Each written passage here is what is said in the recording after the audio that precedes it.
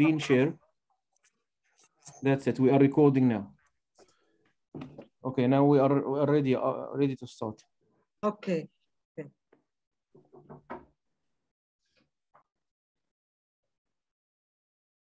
بسم الله الرحمن الرحيم. الحمد لله رب العالمين والصلاة والسلام على سيدنا محمد أشرف خلق الله أجمعين. سبحانك اللهم هديتنا لهذا وما كنا لنهتدي لولا أن هدانا الله. الحمد لله رب العالمين. بسم الله الرحمن الرحيم. It is my great pleasure today to introduce our great prof John Doyle. It is so great honor for me to have contacted him, and he welcome to share us our scientific activity. Thank you, Prof. John Doyle. It will be an amazing scientific presentation. We're waiting so much from you, from your fascinating lecture, and we are waiting a highly informative lecture based upon your high experience in this special field and hot topic, which is the secret and mastering of awake intubation. Thank you.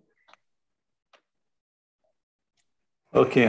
Welcome, Professor John Doyle. He is a very good friend since more than 8 or 9 years since he's working in Cleveland Clinic, Abu Dhabi. And he was active in all anesthesia scientific activities and also in MEGA online course as well. Now he is most welcomed to Monofia Anesthesia Bean and the ICU Club. And his talk today about the secrets of mastering awake intubation. Professor John Doyle, he is a retired professor of anesthesia. He was working in Cleveland Clinic in Ohio, in the United States. Also, he's a professor of anesthesiology in Cleveland Clinic, Lerner College of Medicine, Case Western Reserve University. And you are most welcome, Dr. John Doyle, and I am sure you will enjoy his lecture. Welcome, Doyle. Hey, thank you, Sapa, and thank you, Yasser. This was a great opportunity, and I enjoy the invitation. I look forward to future invitations. Today's presentation deals with the secrets of mastering awake intubation. On the left, you can see a picture of me performing an awake intubation. This was probably around 10 or 15 years ago, and you can see the nurse there that was assisting me with the procedure.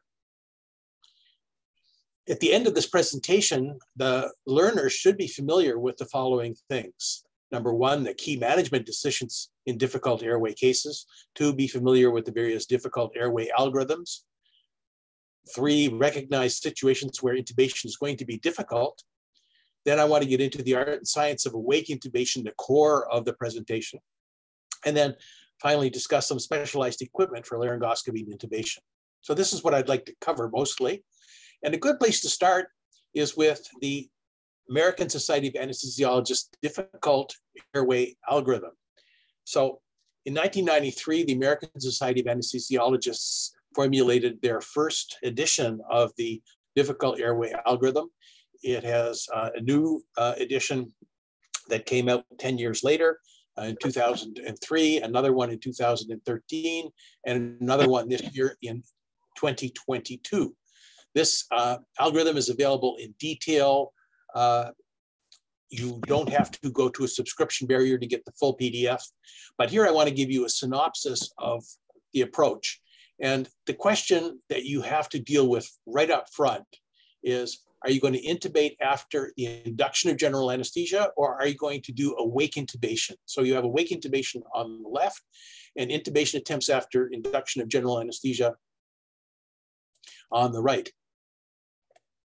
So typically, if you know the patient is going to be difficult right up front, awake intubation is appropriate, and that may even require, in some cases, a failure invasive airway access, such as might be a tracheostomy under local. But in most common cases, you will attempt intubation after the induction of general anesthesia with propofol and, for example, rocuronium. And if you have trouble with that at any point, number one, call for help, see about spontaneous ventilation, and wake up the patient. Then the question is, are you able to do كويسة face mask ventilation adequately. بيحلوا الموضوع ده بده، فهما الاتنين دول مربوطين في بعض فبيحطها كده. فهنا المشكلة فيها ايه بقى؟ Okay. If someone is able to do mask ventilation adequately, you go down the non-emergency pathway, and that may involve things like, for example, alternative approaches, video laryngoscopy, as an example. بتاخدي النتائج If المعالجة تحطها في mask المعالجة. ventilation is not adequate, you might want to try a aquatic airway, such as the laryngeal mask airway. So that's the essence of it. There's a lot more detail than that, but I want to give you an example of a patient who right up front, you can tell that this patient is going to be difficult to intubate by ordinary means.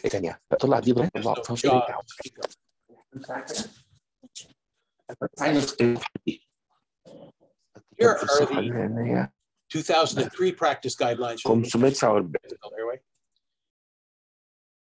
This shows the components of a preoperative airway physical exam, showing that there are a number of things that you have to take into account in predicting whether someone is a difficult intubation.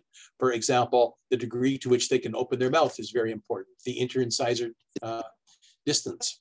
So these are all examples of problems that are very important. So there are 11 factors in all here, and it's hard to know which ones are more important than others, but certainly the visibility of the uvula is always encouraging. The length of the neck and the thickness of the neck are important factors as well. If you have too many non-reassuring findings, very often people will go to awake intubation or have available alternate techniques of intubation after the induction of anesthesia.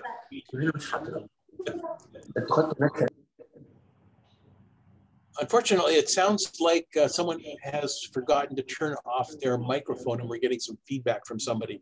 Can everybody check to see that their microphones are off, that they're muted? Now, here we have practice guidelines for managing the difficult airway, just like before, but the question is, what about video laryngoscopy? Because the predictors of difficulty with video laryngoscopy are different and remain a matter of some scientific progress. So here is the SA Difficult Airway Algorithm 2013. And as I said, there's been some modifications for 2022 in the 4th edition. But what I've said is that you can get this online free. Just Google it and you can find the website where you can download it in PDF format for your teaching. But that being said, there are some recommendations that apply for all cases of a suspected difficult airway. Number one, tell the patient about the special risks. Number two, make sure another individual is available to assist, and that would typically be another anesthesiologist. And three, give supplemental oxygen by managing the airway, and typically that would be nasal prongs during fiberoptic intubation. So here again is the difficult airway algorithm in more detail. And what I want to emphasize, the first part is you have to assess what's going on, assess the likelihood and clinical impact of basic management problems like difficulty with ventilation, difficulty with intubation, difficulty with patient cooperation or consent, for example, intoxicated patients or patients in a coma, and difficulty with tracheostomy. And by that, they mean either tracheostomy, second and third tracheal rings, or a cricothyroidotomy through the cricothyroid membrane. The next thing you want to do is consider the relative merits and feasibility of three basic management choices. Are you going to do awake intubation or intubation attempts after the induction of general anesthesia? And more commonly, you'll attempt intubation after the induction of general anesthesia unless it's obvious that awake intubation is needed. The second question is, are you going to take a traditional non-invasive approach for intubation with a tube and a laryngoscope, or an invasive technique for initial approach to intubation, which would be rarely done, but for example, could be tracheostomy under local for a patient with massive tumors of the airway? And the third question is, do you want to preserve spontaneous ventilation, or are you going to ablate spontaneous ventilation with neuromuscular blocking drugs? And there are some situations, particularly with the anterior mediastinal mass, where preservation of spontaneous ventilation is considered to be the appropriate course. Then, as I said, we go into the awake intubation versus intubation attempts after general anesthesia. And a key point here, as I've said, is that if you are unsuccessful intubation, you want to check out whether the face mask is working. If the face mask is working okay, you can wake the patient up and you can consider other things like awake intubation. If you're having trouble with a face mask, you can try and rescue them with a supraglottic airway. If that's not working, you may need emergency invasive airway access.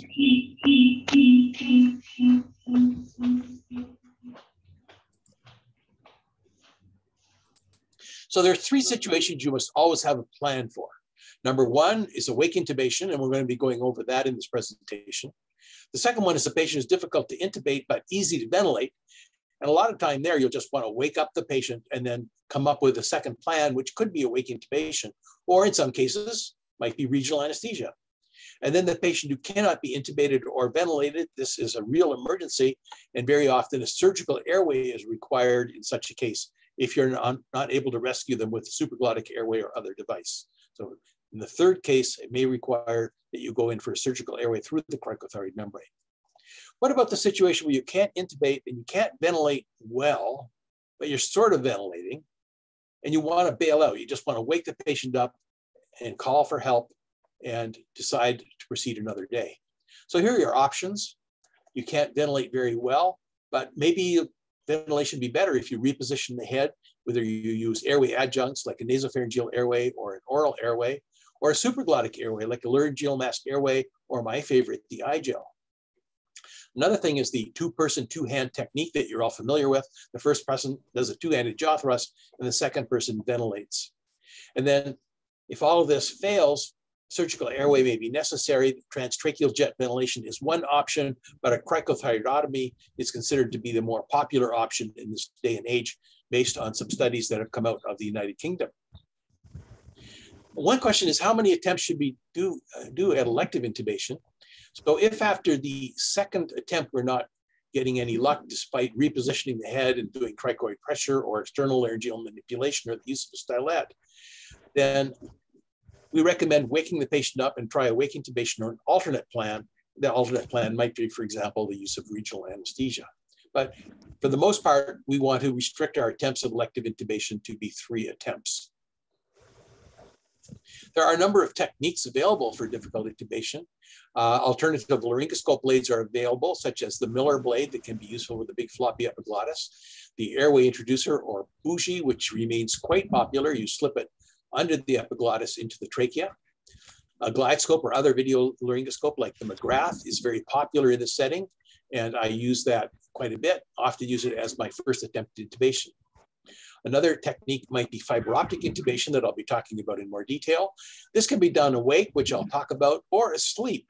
Sleep, you have limited time before you have to proceed on to ventilate the patient, but in many cases, if you're fast, a sleep fiberoptic intubation works well.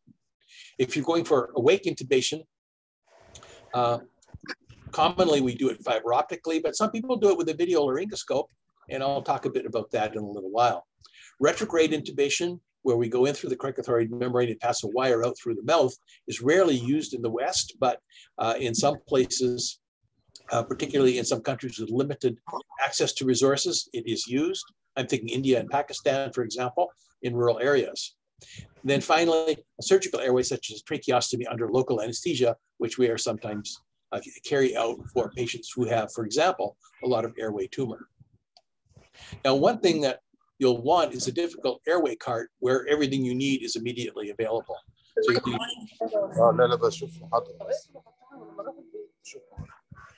So you'll need extra nasopharyngeal and oropharyngeal airways, alternate blades like the Miller blades for those still comfortable with using them, endotracheal tubes of assorted sizes and types, particularly narrow endotracheal tubes that can be useful for patients who have a narrowed airway.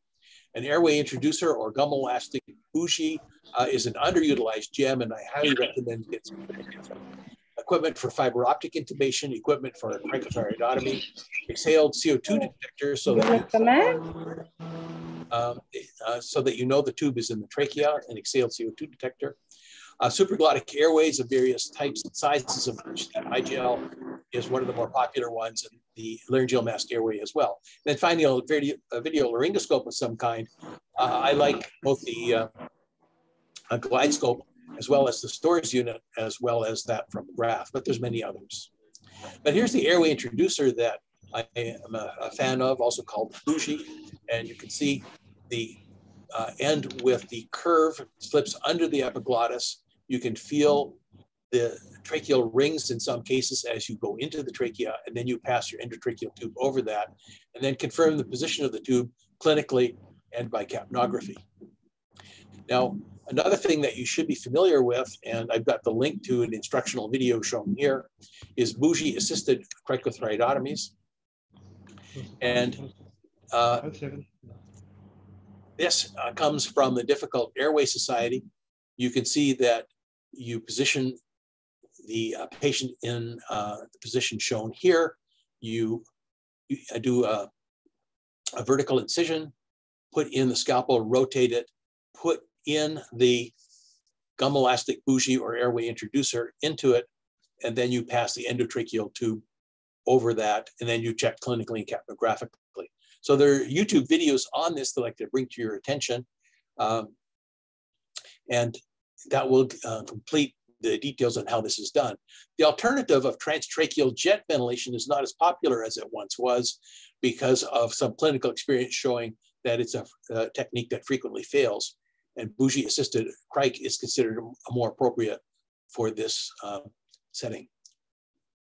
If you do run into difficulty with intubation, a difficult airway letter such as this shown here can be useful. You indicate what you did, what problems you encountered, and this is useful for the next anesthesiologist who may be involved.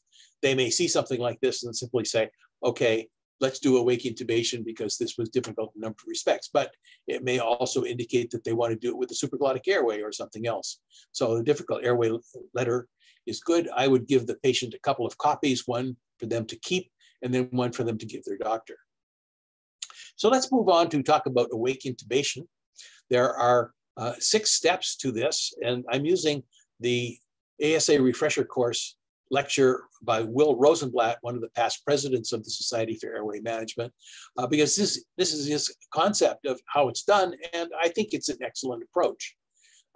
So I'm going to go through these step by step, explaining what's going on to the patient, drying up the airway, dilating if you're going through the nose, topicalization of that patient with lidocaine, sedation where needed, and encouraging people to take your time because our wake intubation cannot be rushed. So here are the stages.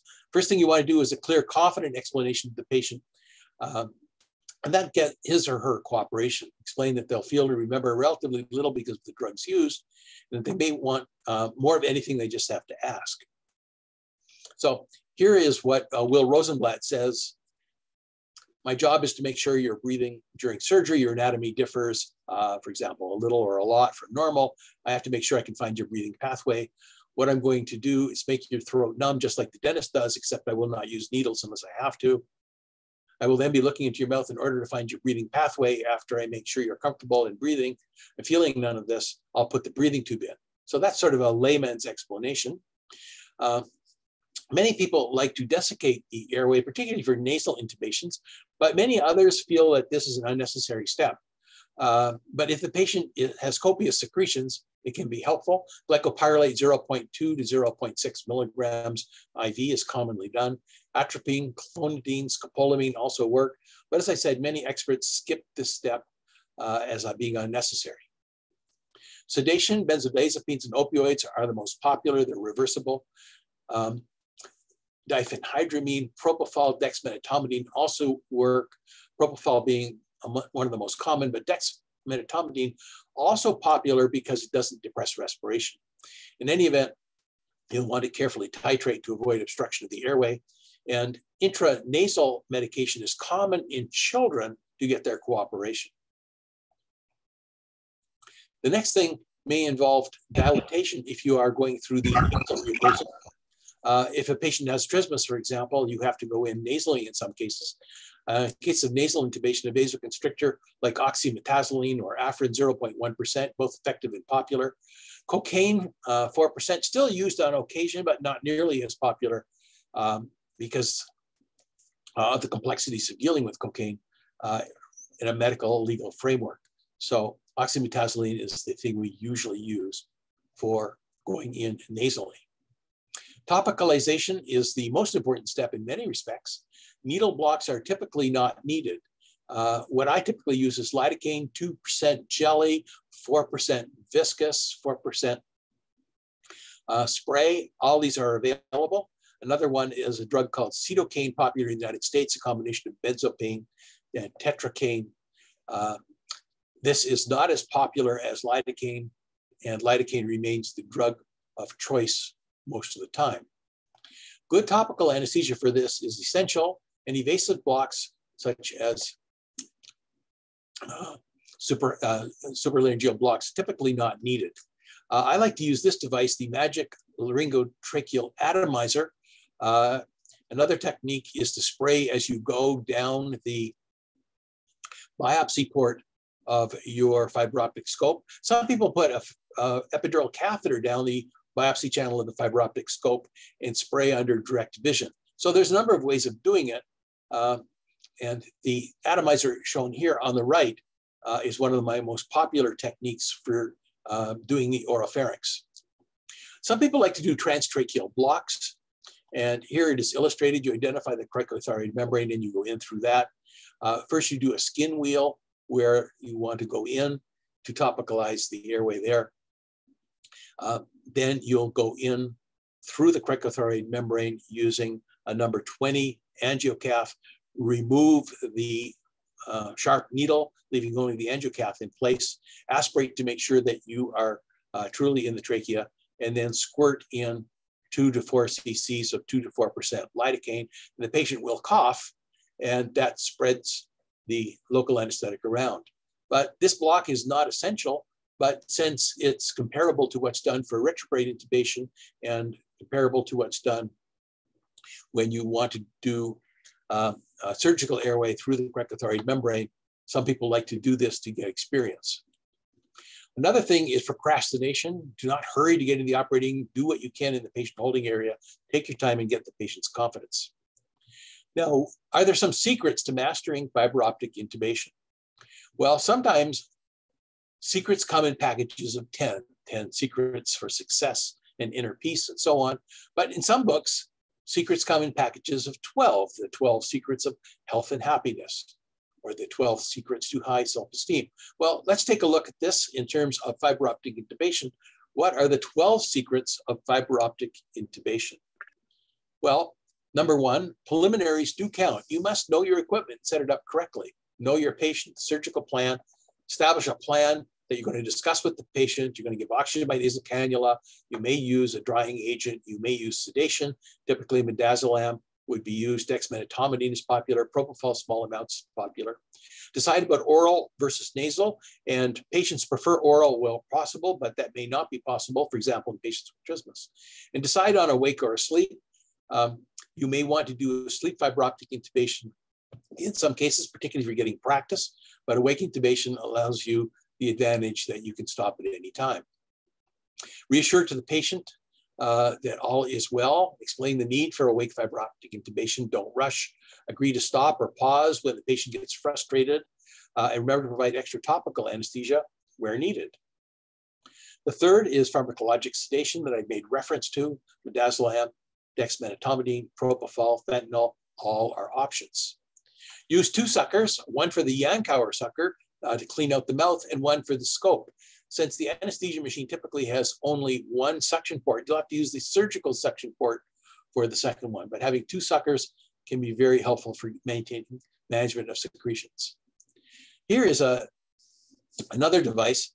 This is the Ambu fiber optic intubation device, except that it's not really fiber optic. It has just a television camera on the end. This is disposable. This unit can be thrown out after a single use. And typically in the United States costs $200 to $300. Another thing to remember is use standing stools unless you are a basketball star. Unless you're really tall, use standing stools. And the reason for this is that you would like the position of the tube to be straight, such as shown on the left here, and not to be curved around, which makes it more difficult to manage. So standing stools make it easier to get that level of control. Another thing I recommend is use the biggest scope available, provides a better image and better suction. use a video scope where possible, especially when you may have other individuals who can assist you with the intubation when the airway is complicated by pathology. So you may be doing an awake intubation and the ENT surgeon may be assisting you by commenting on the structures when the airway is totally damaged by tumor, for example. As I've said, good topical anesthesia is essential. Invasive blocks are typically not needed. And here are some of the techniques that I made reference to earlier.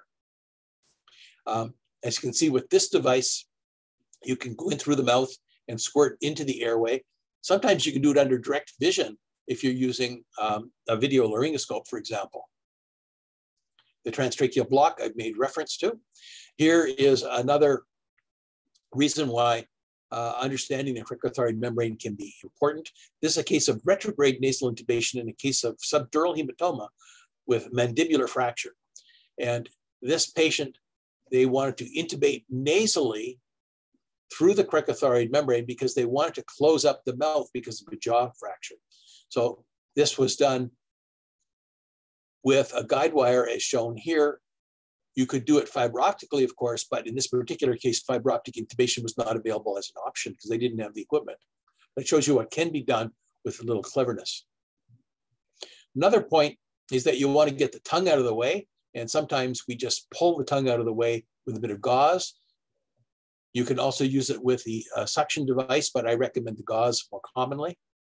And even more commonly, we often use a fiberoptic intubation airway, such as the Williams airway shown on the top, or the Ovius sapien airway shown on the bottom. The idea here is that when you place this airway in, if they gag on the airway, that means that you need to give more topical anesthesia. If they tolerate the airway nicely, then you can use that airway to spray additional structures under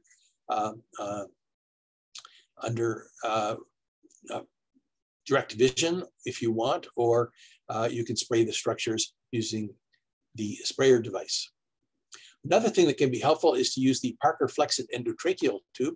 This particular endotracheal tube has no gap between the tip of the tube and the fiber bundle, and it makes it easier to pass the tube through the glottic structures. So that is a standard endotracheal tube on the right and the Parker Flexit tube on the left, showing no gap between the tip of the Parker tube and the fiber bundle. If there is a gap that gets into trouble, you may have to twist the tube to get it into a more favorable position. Another thing I recommend is fiber optic intubation workshops. And many conferences have workshops that are sponsored where you can go and practice on a mannequin. And that can give you a lot of confidence that you wouldn't have otherwise. In fact, once you've done that, consider also practice fiber optic intubation on easy asleep patients. The idea here is that you've got a patient who's generally healthy and might be getting, for example, knee surgery. And standard induction, put in an Ovius sapien airway or Williams airway, do a jaw thrust, and go in fiberoptically. But you'll want a backup intubation method readily available if you run into trouble. And GlideScope is a common way of doing that. You can also do combined GlideScope fiber optic intubation, which turns out to be a technique that can be very helpful as well. So using a sleep fiber optic intubation in conjunction with a GlideScope is another method of securing the airway that can be helpful. What about awake intubation with the GlideScope? Well, as an example of how we did it, following sedation with the midazolam, the airway is anesthetized with gargled and atomized 4% lidocaine. Superior laryngeal and transtracheal blocks usually not needed. Once you get a good view of the glottis, administer additional lidocaine using the atomizer I showed you, and that is this device here. Other kinds of atomizers are available as well. Advantages using the GlideScope video laryngoscope for awake intubation. Number one, you get a good view. Method is less affected by secretions or blood compared to fiber optic intubation. Everyone can see the intubation, while this is the case only with video bronchoscopes. The intubation can be recorded. There's no restrictions on the type of endotracheal tube that can be placed, while this is not the case for fiber optic methods because it won't handle small tubes. Sixth, the GlideScope is more rugged than a bronchoscope, it's less susceptible to damage, and it's easily cleaned. And finally, while advancing the endotracheal tube into the trachea over a bronchoscope often fails as a result of the tube impinging on the arytenoids, this is not the case with the GlideScope video laryngoscope. So this is sometimes why we like to do GlideScope or other video laryngoscope for awake intubation. Here's the GlideScope assisted fiber optic intubation method I mentioned. It all happened when we started off with a case of a 60-year-old woman, history of difficult intubation, previous fiberoptic intubation. Now she comes for reversal of a loop ileostomy. And we tried fiberoptic intubation orally, then nasally without success. They were unable to visualize the cords. The second physician attempt at fiberoptic intubation was also unsuccessful. So I was called in, and after administration of more sedation, the glidescope was introduced, revealing a very anterior larynx. Under glidescope guidance, fiberoptic bronchoscope was redirected 90 degrees anteriorly through the vocal folds for successful intubation. Now, I'd like to close by a tribute to one of the founders of the Airway Management and Society for Airway Management, Andy Ovasapian, who started the Society for Airway Management in 1995. And I would recommend this is a society you may want to join should you be interested in airway management issues. The other one is the Difficult Airways Society in the United Kingdom. This was his most difficult case. She was suffering from something that looked like rheumatoid arthritis. Her neck broke and fused in this position, and she could only survive by drinking liquids, milkshakes in particular. And Dr. Ovasapian was able to intubate her fiberoptically through the nose, despite this position, was able to get her asleep, and then the surgeons were able to reconstruct her spine under general anesthesia. They had considered the possibility of doing it under local anesthesia, but it was clear that she would be getting toxic doses, and that risk of convulsions is something they didn't want to deal with. So that's the end of the presentation. I would like to let people know that if you want a copy of the slides, just let me know, and I'd be glad to send them to you. I'm at djdoyle@hotmail.com, djdoyle@hotmail.com. And I'd like to now open up the floor to any questions that you might have. Thank you very much.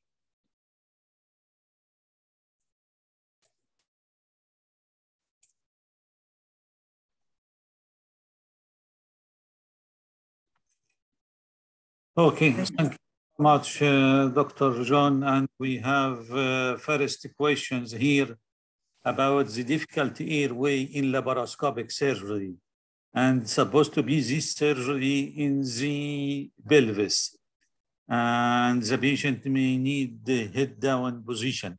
Can we use laryngeal mask airway instead of intubation?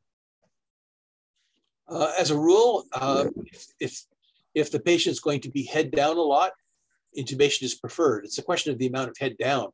But in some cases, particularly for prostate surgery, the amount of head down is enormous, and I would certainly want an endotracheal tube for that.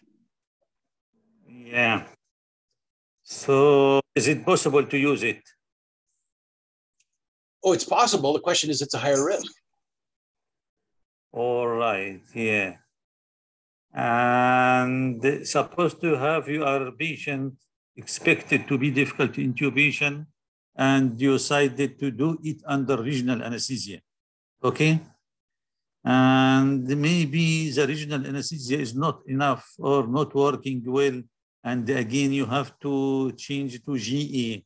What is the general safety measures you should do to avoid any problem or any sudden airway problem in this situation? Well, if you have a high block, for example, you can lose the airway, but that would be very high epidural or spinal. The other thing you have to worry about are convulsions from toxicity. Number one thing in this setting is when you get into trouble is call for help and get assistance from other people.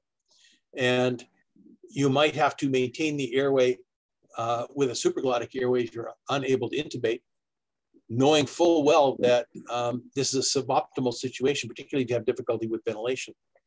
That being said, there are some people who do laparoscopic surgery, for example, with low filling pressures using supraglottic airways, and it's a matter of some controversy. And also your willingness to work with the surgeons with lower pressures inside the pelvis or abdomen. So these are some of the things where the experts will disagree with each other. Yeah. There is another question about the regional anesthesia or local anesthesia you are usually using when you are doing awake fiberoptic intubation? So if I'm doing awake fiberoptic intubation and I'm doing regional anesthesia to the airway, I will use my lidocaine, typically in a dose not exceeding 5 to 7 milligrams per kilogram. A lot of the topical anesthesia that you use is swished around the mouth and then expectorated, thrown out. So the absorption systemically is limited. Yeah. Regarding the patients coming for emergency or semi-emergency surgery, for example, I have patients for hand surgery because of the cut wounds, multiple cut wounds in the hand and the wrist.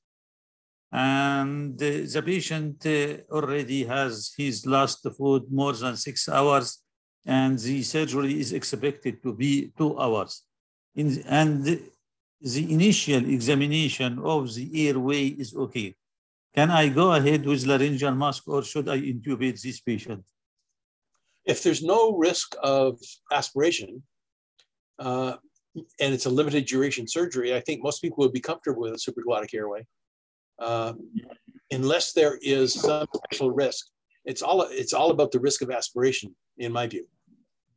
All right. So most of the, and in some cases of emergency, it is not mandatory to intubate all the patients coming for semi-urgent operations, correct?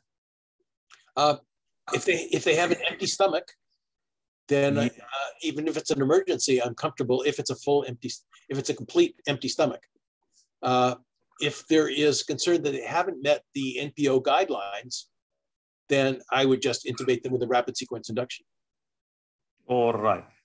If we are going to start the training of new residents or new trainee, what do you think we should start to train him? The routine tracheoscopy or glidoscope and the CMAC? What do you think? Both together. So, my preference is for video laryngoscopy, and my preferences are controversial because I have friends who say the opposite. But the reason I like to begin with the video laryngoscope is that they get experience with the structures. They see what the structures look like, and you can make sure they get a good view.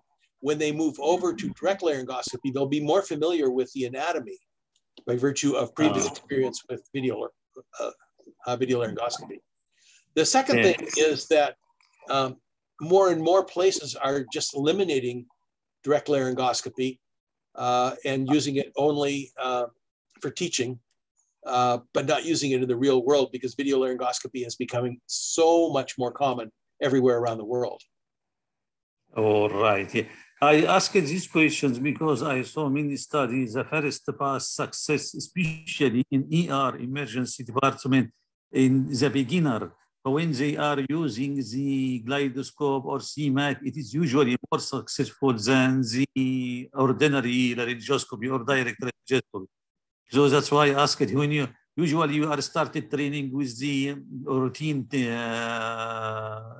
intubation. Anyway, we have emergency cesarean section, and the patient is difficult intubation. What is the outlines of general management of this patient? Okay. Cesarean section with difficult airway. Yeah. So number one, you want to call for help. Make sure there's extra people around. Number two, this is a case where if it is an emergency cesarean section, you've got to move right ahead. You may not have the opportunity to wake up the patient and try fiberoptically. That may not be an option for you when you have fetal bradycardia. So in that case, most people I know would put in a supraglottic airway and maintain the airway that way until the baby's out, and then figure out what to do next with the extra help in the room. In a number of cases, people have done elective cesarean sections under the use of classic LMA classics. And there was a whole series published out of Korea in the Canadian Journal of Anaesthesia, a whole series of elective cesarean sections using a supraglottic airway without complications. So the risk of aspiration is there, but it is relatively small. So this is a matter of some controversy. It will also depend on where you practice. For example, that article was published in a Canadian journal, but the American journals may not have been as happy with it, given that they traditionally teach about the risk of aspiration in the setting of cesarean sections. All right, okay. We have questions from Dr. Yasser. Yasser, you want to ask direct or you would write your question? Because I think writing it will be not helping me. Just thank you, Dr. Yasser. I have two questions because now we are in era of COVID and we see many patients with tracheal stenosis for critical level, and I engaged in one of the case, and the case arrested. We can't put a tube, and the upper airway is okay. Do we have any guideline or algorithm for this those patients, especially in this the number increasing? This is the first question. So I think you made reference to tracheal stenosis. Yeah. So if you have a patient with tracheal stenosis, it's common that you're going to be doing a lot of procedures such as tracheal dilation, or even in some cases, a tracheal reconstruction. In this case, the airway management plan has to be established in conjunction with the surgical team, because it's really a shared airway, and there's a variety of ways of doing it. Jet ventilation is one possibility. The use of the high flow oxygen, another possibility. The use of a microlaryngeal tube is sometimes done. The use of the Hunsinger catheter with high-speed jet ventilation is sometimes done. Depends on the equipment that's available and the preferences of the surgeon. But tracheal stenosis is something that requires special consideration and above all, cooperation with the surgical team. And you had a second question to match that? Second question, do you think that in the near future, because there's a revolution of everything, of technology and artificial intelligence. So do you think in the near future, the ultrasound or artificial intelligence will have a role in difficult intubation, or still not? So that is a question I can't answer, but I can tell you there's two schools of thought, because I've asked people about this. One school of thought is that artificial intelligence is going to be helpful. If you have a CT scan, for example, of the head, you might be able to use that in conjunction with a special fiber optic bronchoscope with position sensors. And so you can intubate using the CT scan as an additional guide, just like they do with some endoscopic surgery procedures. So there are people working on this particular approach, and that's as high tech as it gets. And there's other people who simply say, listen, I'm really good at fiber optic intubation. It's a skill. You just have to do a lot of it. And all this extra stuff is probably of limited value. But we don't know how that's going to play out until the technology is invented. Yeah. Thank you, Dr. Doyle. Thank you, Dr. Yasser, for the answer. Thank you. One more question for Dr. John Doyle regarding, do you have any case of retrograde intubation by yourself before? No, I've never done one, and I've never seen one except for YouTube. When I had a patient who was getting a laryngectomy and I wanted to do that, I talked to the surgeon. The surgeon was horrified. He made it clear that he wanted nothing to do with this because, after all, I was good at fiber optic intubation, wasn't I? All right. Do you need at some stage to do a surgical airway cricothyroidotomy or something like that, needle or surgical cricothyroidotomy?